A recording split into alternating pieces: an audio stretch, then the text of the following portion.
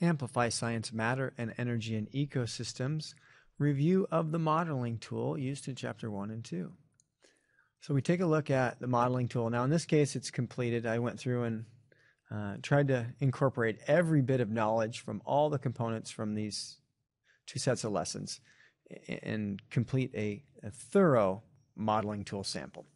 So I want to go through this really quick with you. In the upper left we've got the sun, and the sun of course is providing energy through sunlight to the producers.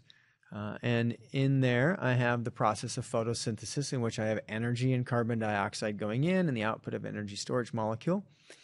I also show carbon dioxide in the air pointing to the producer, and I have 6 of those arrows because, as we learned in class when we talked about the whiteboard, 6 carbon dioxide molecules are used to synthesize 1 energy storage molecule. You will also see that I have the process of cellular respiration going on, because plants are living things and they have cellular respiration.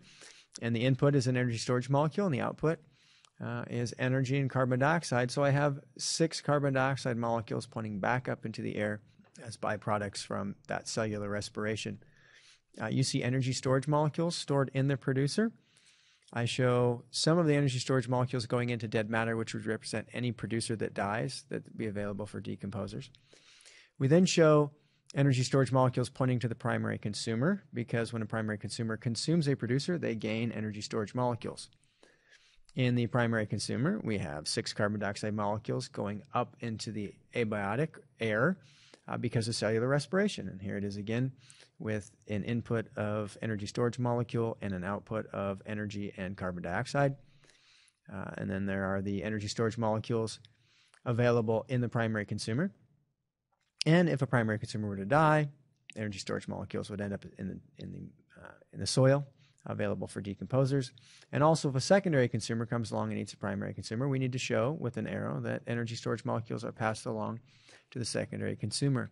Secondary consumer also has cellular respiration going on with the same inputs and outputs as we just covered, and the same 6 carbon dioxide molecules going up, and the same energy storage molecules going into the soil, representing any death in the secondary consumers. We also have energy storage molecules moving to decomposers, and that would be true of any of these producers: primary consumers, secondary consumers.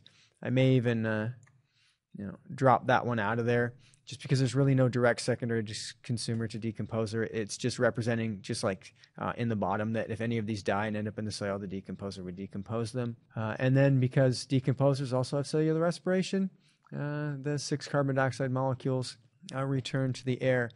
If we open one of these up by clicking on them, you will see that I've included 1 energy storage molecule. There really is 36 icons of energy in there, because it produces 36 ATPs, but we don't need to know that at this point. You can save that for high school.